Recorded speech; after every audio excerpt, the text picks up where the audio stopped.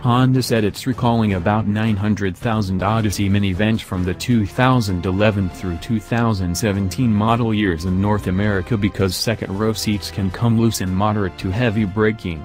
Some 800,000 of those are in the United States. The issue relates to the second-row seating system's ability to move from side to side.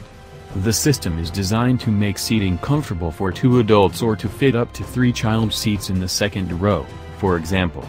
The seats have the option of being latched in either a standard or wide outboard position. But if they're improperly latched, the seats could come loose and jerk forward. Honda said it has received 46 reports of minor injuries related to the issue. The company said it's looking into the appropriate repair to ensure proper latching and will let Odyssey owners know when that fix is available. In the meantime, Honda has published detailed instructions on how to properly install and latch the second-row seats.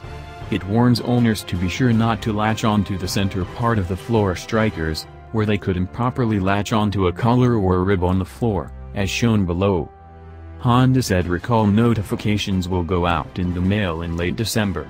Owners can see if their Odysseys are affected at www.recalls.honda.com or by calling 888-234-2138.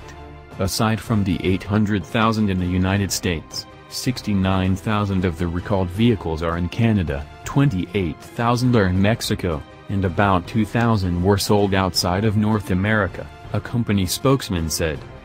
This latest recall is unrelated to one that began in February, when Honda recalled 633,753 Odysseys from the 2011 through 2016 model years to fix a second-row release lever that could stay unlocked and cause the seats to move unexpectedly. A company spokesman said vehicles that have not yet been fixed under the earlier recall will require both repairs.